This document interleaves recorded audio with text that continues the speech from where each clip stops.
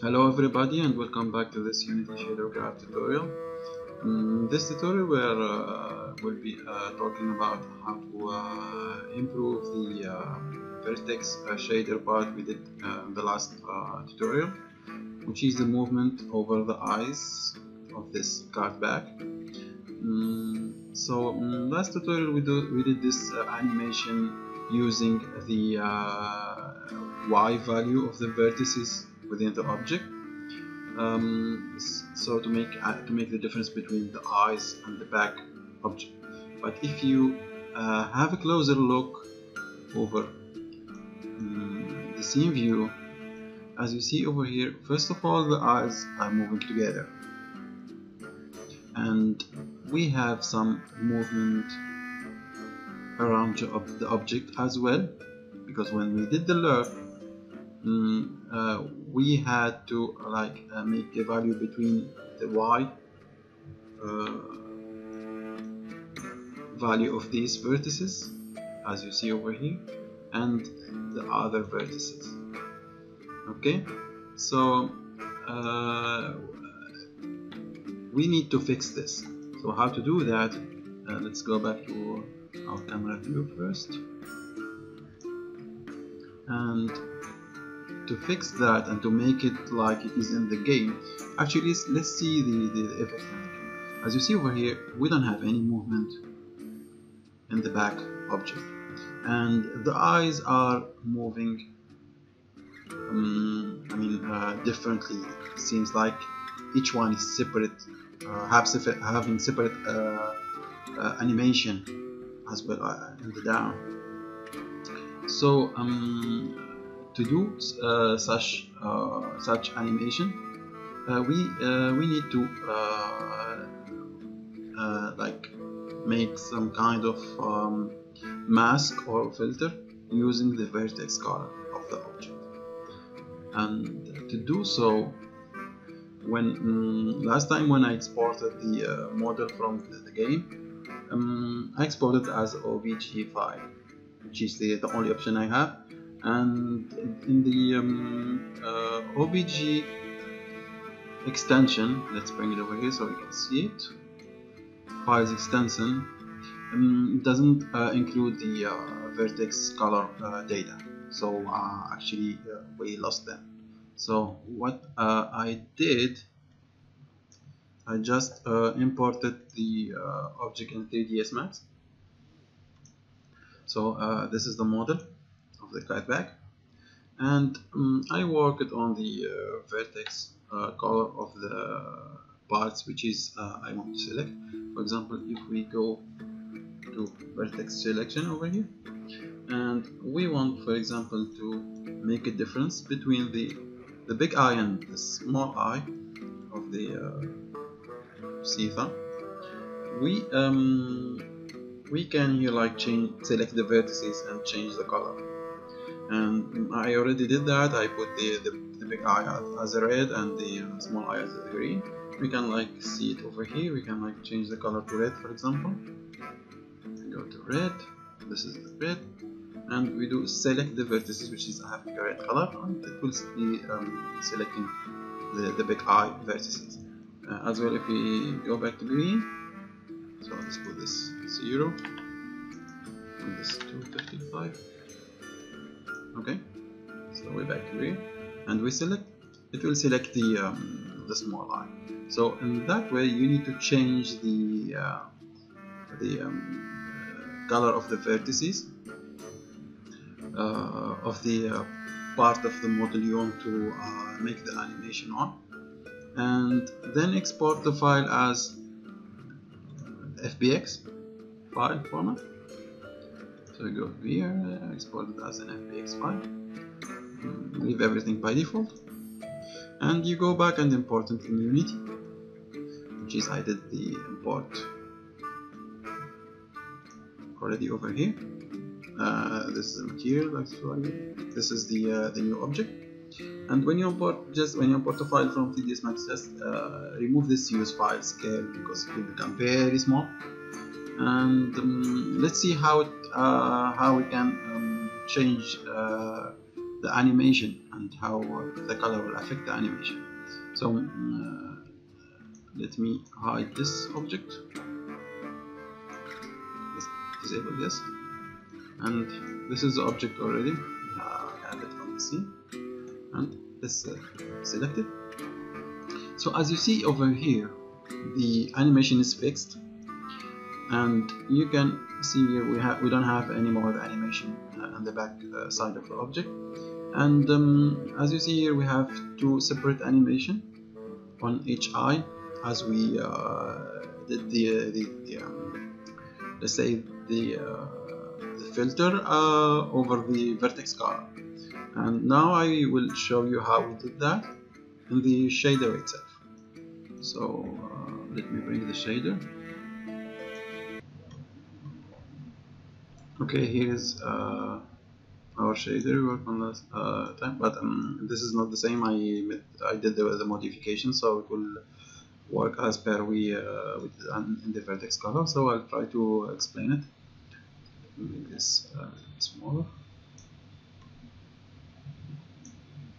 So the modification we did, it's only on the vertex shader part, which is this top part. Okay, the fragment shader, we didn't touch this. So let me explain this new section so we can understand how it is done. And the animation part we did the same. So we have the time node and the position of the vertices as the X, Y, Z, and we did two animations, one for the big big eye, and one for the small eye, same like the we did the last tutorial. We just multiply the cosine and sine of the values over the X and Y, and we did add the result to the X and Y vertices values, and then we did a lerp. This lerp here where we change the T value, it's no more the Y of the vertices, it is now the vertex color of the vertices. So we bring the vertex color of the vertices, and here we have the red and green, and we did like invert the color because it's big, and when it comes from 3ds Max it comes inverted. And after we invert the color, we assign to the T input of the lerp on each of the animations. Then on the X and Y result, we just did another lerp between the both animations with T as a constant value by 0.5, so we can see the both animations goes together. And that's all we did. So in here we only added this part to make it like working with the vertex color. Okay, and it gives a better result. So if we want to do another thing, as we see over here, let's bring this down. This part of the object is not moving anymore because we didn't assign any color to it, and so we can, like, if we want to move with the red color, we can like color these vertices to red and see what will happen. So let's do that. So we'll go back to the 3ds Max, and we'll select this part of the object. We go to element selection, and we select just one click because the model is already set up that way. And we go to the, let's say, to the face, and we'll change the vertex color to red. Okay, we did that. And to verify, we can like go to the vertex and we select the red color. Then we say select the vertices, and this all vertices now are red with the red color. But, let's do one thing here. Let's remove these vertices from the vertex color, so we can keep the base fixed, and we move only those. So let's remove those from the selection. Let's like this. Okay. Then actually we need to select those only.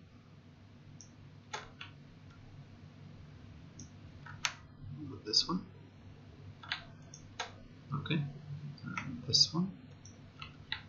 We have to check if we didn't select any other vertices down, which is, I think I don't have any. Oh, yeah. And we'll make the vertex color too. Let's give it any color. It's black, it's fine. Okay. Make it black, okay. So when we select that, it's still red. We need to change it.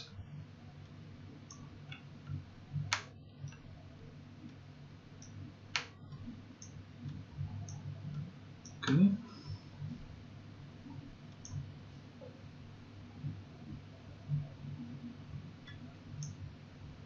Let's change it and put it back to black. Maybe because it is not accepted. Let's put this to black. Elimination. Okay, and let's see.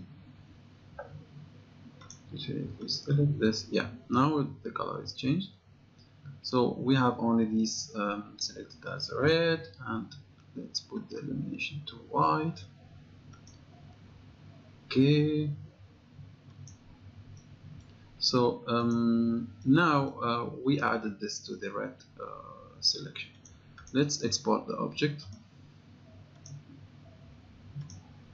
to the same FBX object. Okay, we leave everything by default. We go back to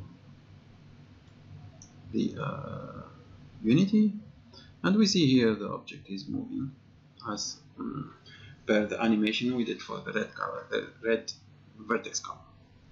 Okay, so that's all for this tutorial. Thank you for the follow-up, and see you on the next one.